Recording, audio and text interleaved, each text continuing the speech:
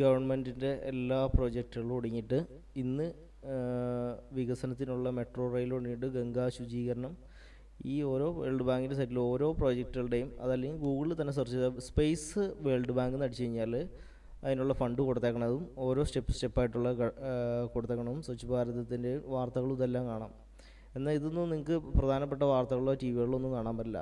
അതാണ് പ്രത്യേകത. ഫേസ്ബുക്കിൽ ഇങ്ങനെ ഓരോ ഐഡിയകളും അതൊന്നും ഇങ്ങനെയുള്ള ഫേക്ക് ഐഡിയകളും അല്ലാത്തതിൽ നിന്നൊക്കെ ഇന്ത്യയിൽ ഒരു കടവുമില്ല, ഇന്ത്യ വികസനത്തിലാണ് എന്നൊക്കെ പറഞ്ഞുകൊണ്ടിരിക്കും. പക്ഷേ വികസനത്തിലാണ്. ഇതിൻ്റെ അടിസ്ഥാനം അവരൊരു എഗ്രിമെൻ്റ് ഓരോ കോപ്പികളിലും ഇതിലൊക്കെ കൊടുത്തേക്കണുണ്ട്. എത്രയോ കോടി രൂപ ഓരോ ഫണ്ട് കൊടുക്കുമ്പോഴും അവർ എഗ്രിമെൻ്റ് കൊടുക്കുന്നത് അതിൻ്റെ ഇവിടെ തന്നെ പുറമേ നിന്നുള്ള ഫണ്ടുകൾ വരുന്നതുള്ള വാൾമാർട്ട് പോലുള്ള കമ്പനികൾക്കും എല്ലാം തുറന്നെടുത്ത് ഏറ്റവും അവസാനത്തെ 2030 അജണ്ട 21 എന്നുള്ള നിയമപ്രകാരം ഭരണം UN-ലേക്ക് വരുത്താനുള്ള ഓരോ സ്റ്റെപ്പ്, പ്രകൃതി സംരക്ഷണം, ഇതൊക്കെ അവർ ചെയ്യുന്ന കാര്യങ്ങളൊക്കെ നല്ല തന്നെ. പക്ഷേ അവസാനം ഗ്ലോബലൈസേഷൻ്റെ അവസാന സ്റ്റെപ്പിലേക്ക് നീങ്ങുന്ന ഒരു രംഗത്താണ് ഇപ്പോൾ നമ്മൾ നിൽക്കുന്നത്.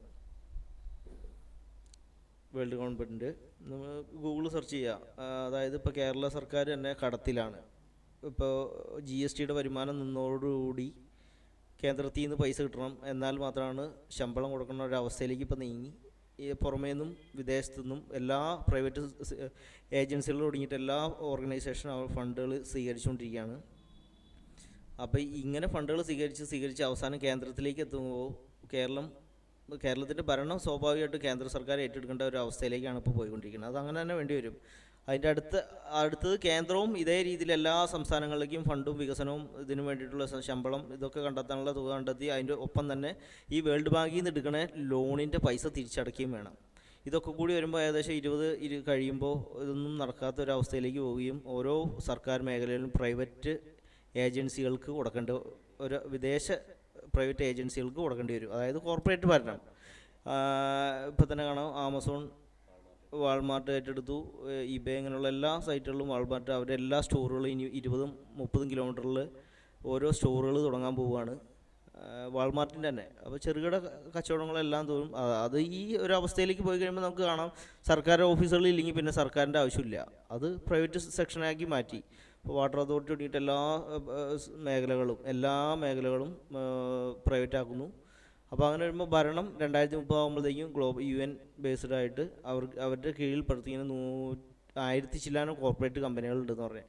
അവരേക്ക് വേണ്ടിയിട്ട് അത് ടോൾ പിരിക്കുന്നത് തുടങ്ങിയിട്ട് എല്ലാം വേൾഡ് ബാങ്കിൻ്റെ അണ്ടറിൽ വരുന്ന ഓരോ കമ്പനികൾ അവർ തന്നെ രൂപീകരിച്ച് അവർ തന്നെ ഓരോ രാജ്യങ്ങളിലേക്ക് ചെയ്തിട്ട് ആ സ്റ്റെപ്പിലേക്കാണ് നമ്മളിപ്പോൾ പോയിക്കൊണ്ടിരിക്കുന്നത്. അത് നിങ്ങൾക്ക് ഒരു ഗൂഗിളിൽ സെർച്ച് ചെയ്യാൻ ന്യൂ വേൾഡ് ഓർഡർ അല്ലെങ്കിൽ UN one world government agenda 21 ഇതൊക്കെ ഗൂഗിളിലോ യൂട്യൂബിലോ ഒക്കെ സെർച്ച് ചെയ്താൽ നിങ്ങൾക്ക് സ്വന്തമായിട്ട് കാണാൻ പറ്റും.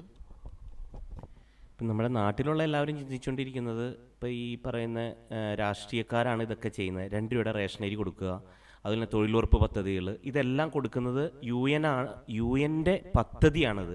UN പദ്ധതി പ്രകാരം UN അംഗത്തുള്ള എല്ലാ രാജ്യങ്ങളും ഇത് നിർവഹിക്കണം, അത് ചെയ്തോളണം.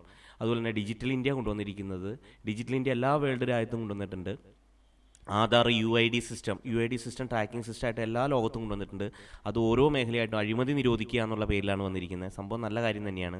പക്ഷേ ഇതിനൊക്കെ കൂടി കൊടുത്തിരിക്കുന്ന ലോൺ ഒരു സൈഡിൽ കൂടെ കൊടുക്കുകയാണ്. ഈ ലോൺ അടയ്ക്കുന്നതിന് മുമ്പ് തന്നെ ലോണിൻ്റെ പലിശ അടച്ചു തുടങ്ങണം. പലിശയാണ് അടയ്ക്കേണ്ടത്. ഇപ്പോൾ ഒരു ഉദാഹരണത്തിന് നമ്മളൊരു 30,000 രൂപ സാലറി കിട്ടുന്ന ഒരു വ്യക്തി അദ്ദേഹത്തിന് 1 കോടി രൂപയുടെ കാറ് ലോൺ എടുത്തു, ഒരു 1.5 കോടി രൂപയുടെ സ്ഥലവും വീടും കൂടി വേറെ എടുത്തു. ഇതിൻ്റെ പലിശ തന്നെ ഒരു മാസം 50,000 രൂപ വരുമെങ്കിൽ ഈ 30,000 രൂപ കിട്ടുന്നതുകൊണ്ട് എങ്ങനെ കഴിയും? അപ്പോൾ സർക്കാർ അവിടെയുള്ള മറ്റുള്ള വീട്ടുകാർക്കുള്ള ചിലവിനൊക്കെ വീണ്ടും ലോൺ എടുക്കും. അതിനും വേറൊരു പ്രൊജക്റ്റ് വേൾഡ് ബാങ്ക് വെച്ചേക്കാണ്. സർക്കാർ ജീവനക്കാർക്ക് സാലറി കൊടുക്കാനൊരു പ്രൊജക്റ്റ്, അതിനും പലിശ എത്ര നിരക്ക്, അങ്ങനെ ഓരോന്നിനും കൊടുത്ത് അവസാനം ഒരു രക്ഷയില്ലാതെ വരുമ്പോൾ ഈ ലോൺ കൊടുക്കുമ്പോൾ ഓരോ എഗ്രിമെൻ്റ് ഒപ്പിടും. ആ എഗ്രിമെൻ്റ് ഒപ്പിടുന്നത് എന്താണെന്നുള്ളത് നമ്മൾ എവിടെ വിവരാശ അയച്ചാലും കിട്ടില്ല. അതുപോലെ ഓരോ സംസ്ഥാനങ്ങൾക്ക് കൊടുക്കുന്നു, ഓരോ വില്ലേജുകൾക്ക് കൊടുക്കുന്നു, ഓരോ പഞ്ചായത്തിന് കൊടുക്കുന്നു. മുനിസിപ്പാലിറ്റികൾ നല്ല പ്രവൃത്തി കാഴ്ചവെക്കുന്ന മുനിസിപ്പാലിറ്റികൾക്ക് അവാർഡ് കൊടുത്തിട്ട് അവർക്ക് ലോൺ അനുവദിക്കുക, അവർ കിട്ടുന്ന ലോൺ എല്ലായിടത്തും അഴിമതി ചെയ്യുക. ഇതാണ് ഗ്രീസിലും സംഭവിച്ചത്. അപ്പോൾ ഇത് അവസാനത്തെ ഒരു സ്റ്റെപ്പാണ് വരുന്നത്.